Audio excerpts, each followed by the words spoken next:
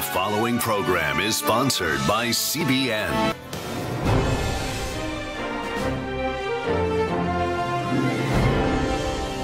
Well, welcome to the 700 Club. Accusations, death threats, and opposition. Well, that's what met a bishop and his wife from the Church of God in Christ who were sent to Israel. Their goal to build a bridge between African Americans and the Jewish state. So what went wrong? Chris Mitchell reports from Jerusalem. The Church of God in Christ sent the Plumbers off to Israel with prayer and the laying on of hands at their annual convention in front of thousands at the St. Louis Convention Center in late 2019. Then they set their sights for Israel. CBN News sat down with the Plumbers here. We came to build a bridge not just for Kojic, but for also Black America. We have found that it's vitally important that African Americans have a relationship with Israel. And so building a bridge is what our primary purpose and call is. I think that it's important, it's vital that they understand Israel, the culture, the country, the people, the land of Israel, the God of Abraham, Isaac, and Jacob, the God of Israel. It's important for them to understand that. And I lend my voice to do that, and I'm committed to doing that. Bishop Plummer once led the National Religious Broadcasters Organization, and the Israel Allies Foundation recently recognized Plummer as one of Israel's top 50 Christian allies.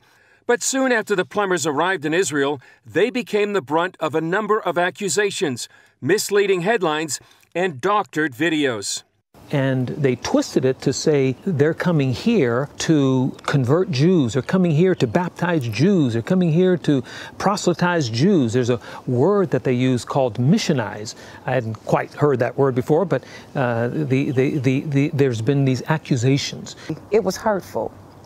And as I say to my husband, it's because I know that he has been an advocate, very involved in Jewish-Black relationships, and making sure that cohesiveness is there. And these are a number of somewhat well-known rabbis in the Orthodox community that are calling for our ouster.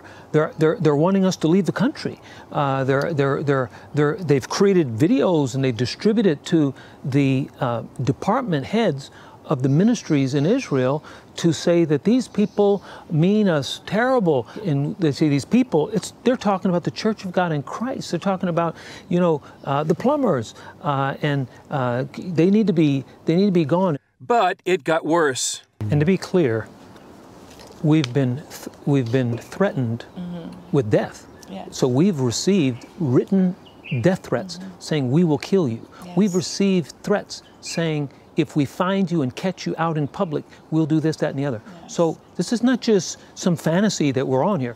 Yet some Israelis reached out to the Plumbers, like Jonathan Feldstein of the Genesis 123 Foundation, who fosters Jewish-Christian relations, and invited Plummer to speak on a Facebook Live. It was an amazing hour-and-a-half conversation that was wide-ranging, and I really wanted to take it in a direction that we would be redeeming. He's been subject to so much criticism and really hasn't had a great opportunity to present why he's here, the positives of it. And I understand a great deal of the significance of his being here, but I wanted to hear it from him. They've been the subject of a great deal of hostility, some of it with, I believe, misunderstanding, and some of it probably with some ill intention. Despite the accusations, death threats, and opposition, the Plumbers plan to stay, fulfill their calling, and believe love will prevail. So we're here. There's nothing anyone can do to stop us from loving Israel and loving the people of Israel. We love this place. CBN News contacted the Israeli government for a statement about the situation, but did not receive one before the time of broadcast. The Plumbers have also been in touch with the police. Given the nature of the threats and intimidation, Plummer expects the government to speak up. And I think that the government of Israel has to make a statement. Silence is not acceptable. Christians should have the freedom to express their worship. And because we're Black Americans and because we represent a very significant organization, I have decided, as the Bishop of Israel, that I'm going to address it. I'm going to address it at the highest level I can, because Christians need to be free to express themselves without harassment, without bigotry, without prejudice.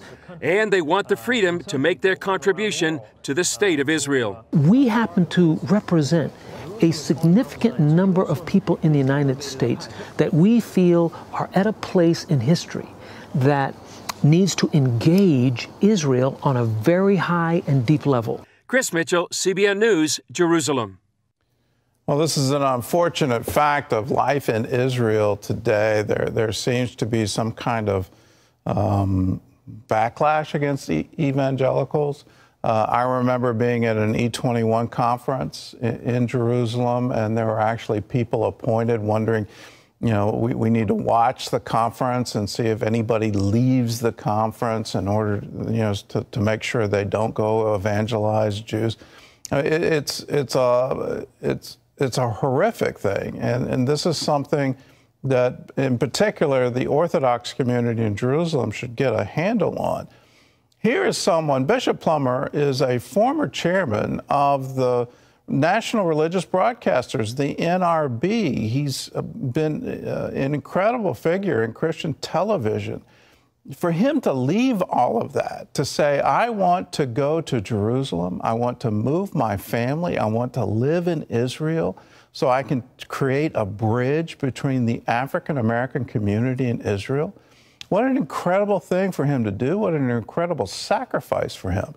And to then get death threats and misrepresentations and videos twisted to mean something completely different, this should never be. Realize that within the Tanakh, within the Bible, within the prophets, you have express prophecies that there will come a day when Gentiles come to Zion. They reach out with their hands and say, please teach us the Torah. Please accept that. When Christians are coming, they're coming to the birthplace of Christianity. I like to remind both Christians and Jews, Christianity is a Jewish religion. The New Testament is entirely written by Jewish people. This is something that was birthed in Israel, and for Christians to want to go back there and go live there is completely natural.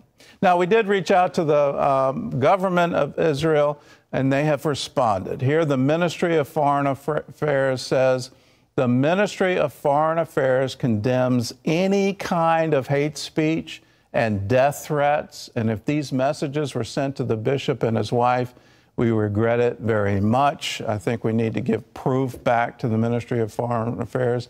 They actually were done. If that were done in America, that's a very tangible threat. That's a felony crime to deliver to someone a death threat. So there needs to be follow-up on this. But this is something that is absolutely crucial. You look at this, the Israeli government should absolutely get involved to make sure the Plumbers are safe.